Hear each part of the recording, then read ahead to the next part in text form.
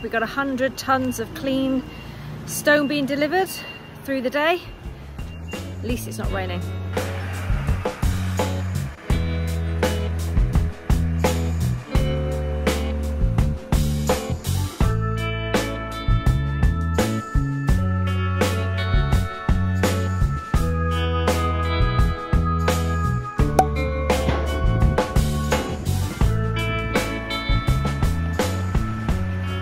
Burkhams have come from Cornwall, and they're delivering Brunel stone rather than having those 20 tonners that got stuck the other day.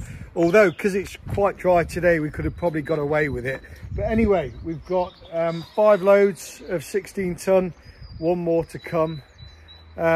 Prices in the industry slaying everybody at the moment, but we're paying roughly £300 a load because we're bringing in a different haulier to do that rather than Brunel's doing it themselves. But it's good gear. It's 75mm clean ground up concrete, and yeah, what do you reckon, Beth? Yeah, best loads we've had so far.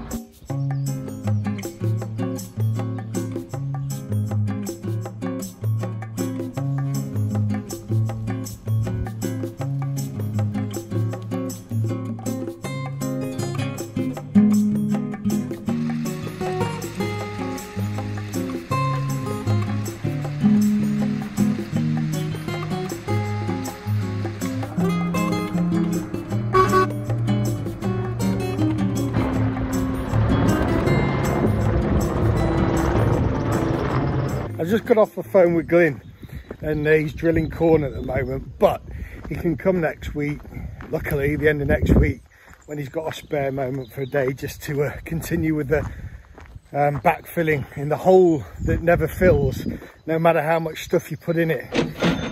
Yeah, so it's expensive. We've got Glyn back on site, which is amazing. He's here now backfilling the remaining part of the house with clean stone that we need. This is our pile of clean stone, which is only going to scratch the surface, right, Glyn? Oh, yeah. From Brunel's, which is great stuff, but that's got to be filled in today as best we can. Backfilling, backfilling, backfilling. One of the biggest challenges that we face is the steepness of the slope that we've built the house on. We want to create a wonderful woodland space here and literally try to make this as a wild woodland.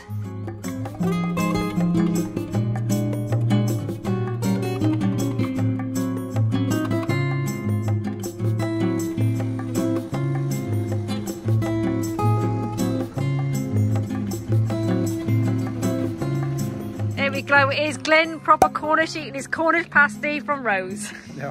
Proper handsome. So we're just waiting at the train station for Alex to return home after a month away in Africa. Flossie's excited, aren't you, Floss?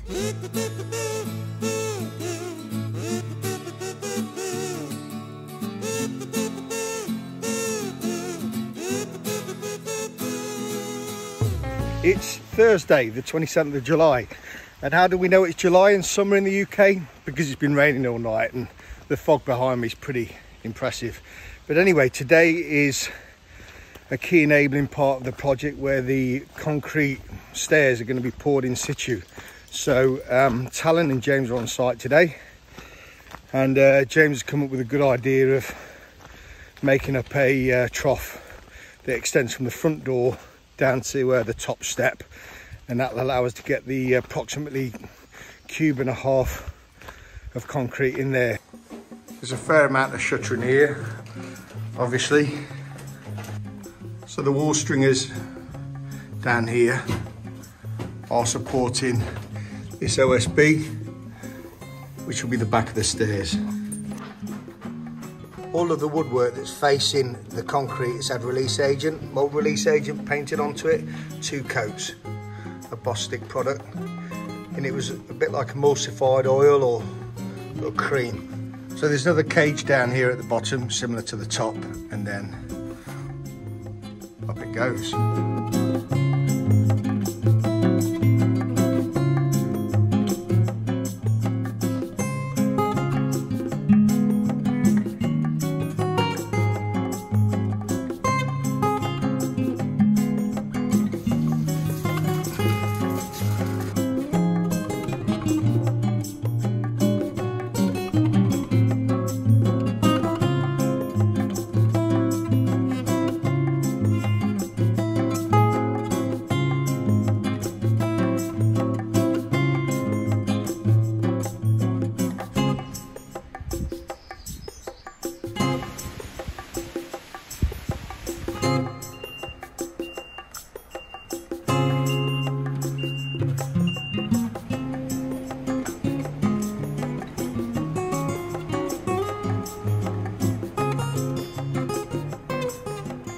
It's been a busy few hours, and only now we've been able to film because there's only been 3 of us on site. But the shooter's gone,